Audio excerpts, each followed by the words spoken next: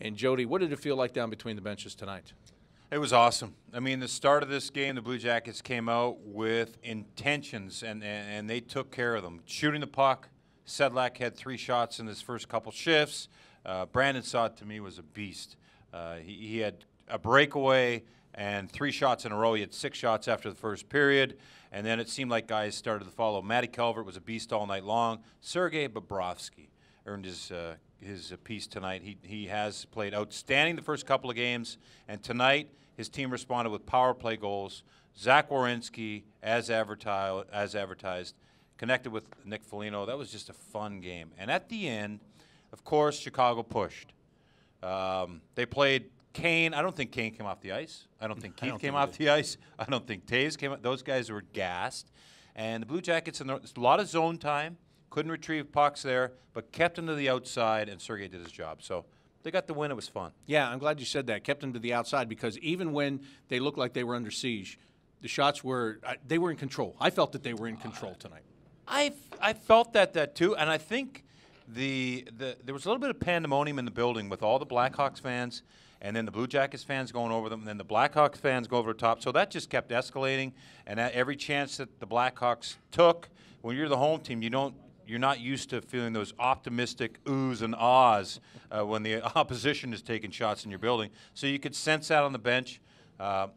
Torts always talks about this team having something to feel good about. Mm-hmm.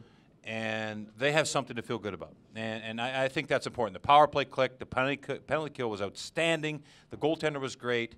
And now they move out of town on this little homestand into a nice little road trip. Yeah, and that you talk about the penalty kill. It was great, and especially when they pulled the goalie and just went 6-on-4 for a long period of time. But again, it's about guys staying in the shooting lanes. It's about blocking shots, which they did a lot of tonight. At key moments, they did a lot of that. And you're talking about a defensive core that had 5 guys, and 2 of those 5 guys are rookies who have only played 3 games in the NHL. And, man, what a job they did. They were outstanding. And, you know, it's interesting. If you go back to that San Jose game, there was a 4-minute period that they killed off. And I think it was the best 4 minutes they played. They established their simple game, blocking shots, like you just said, the mindset of getting the puck out of the zone, and all 4 guys were on the same page. They got through that, and tonight, those penalty kills, there was one early in the game, Hartnell tripping, that they just blew right through it. Mm-hmm. And those are good moments for a team. You talk about little things to feel good about. The penalty kills with the workers and the goaltending, that established kind of a mindset for me in this game. Yeah, and they spent all week working on those things. Yeah. And I don't know if Torts will talk about this or not, but I would imagine it feels good as a coach when you spend 4 days like driving stuff home and going over it and teaching. And he talked about last year, he didn't really have the time to teach that he wanted to teach. He had that time in camp. He had that time this week.